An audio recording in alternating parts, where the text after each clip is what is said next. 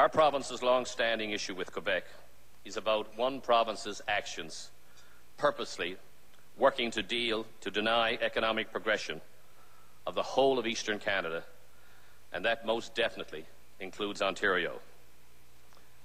This country needs to stand up and take notice of what's going on.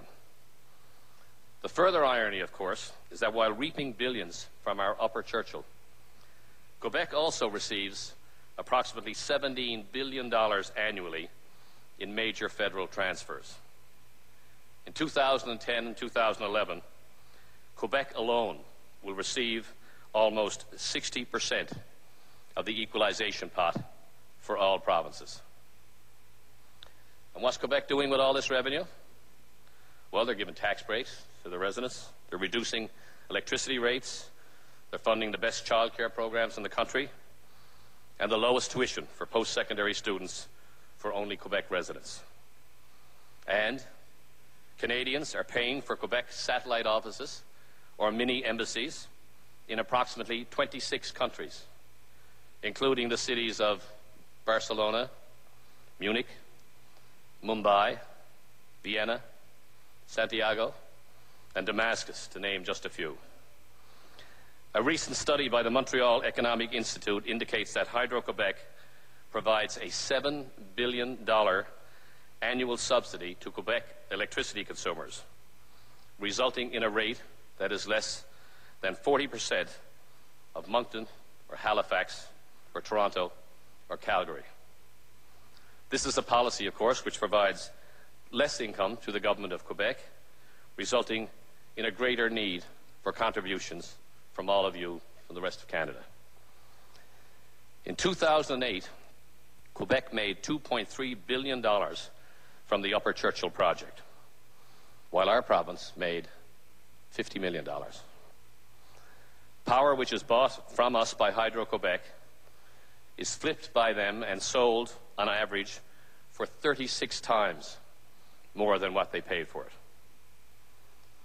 The original contract was 44 years old, with a 25-year renewal at a lower rate for the last 25 years.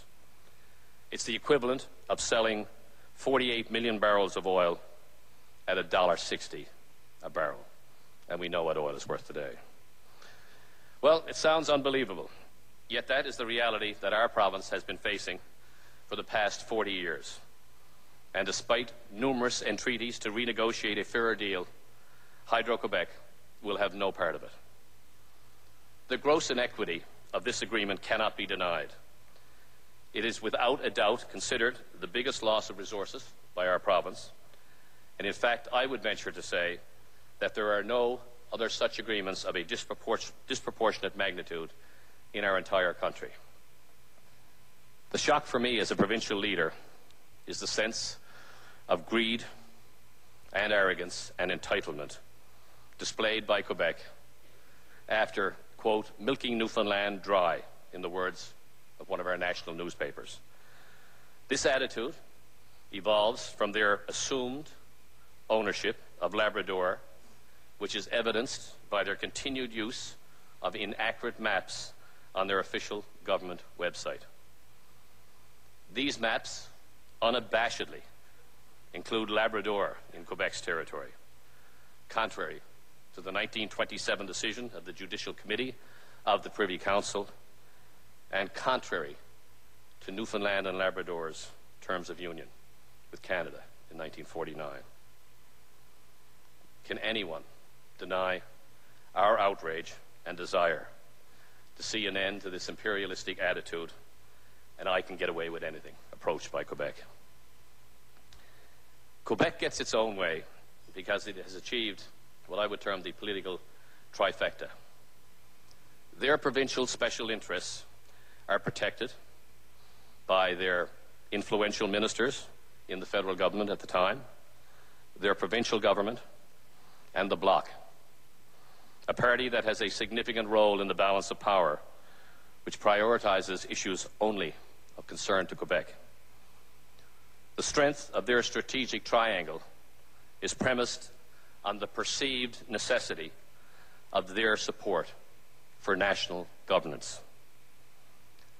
This triangulation, in the words of Jeffrey Simpson, results in the strangulation of the individual interests of other provinces that don't fit the agenda of Quebec.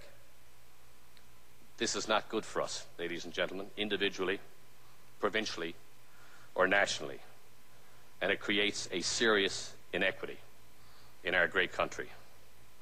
The tail is really wagging the dog, and it must stop.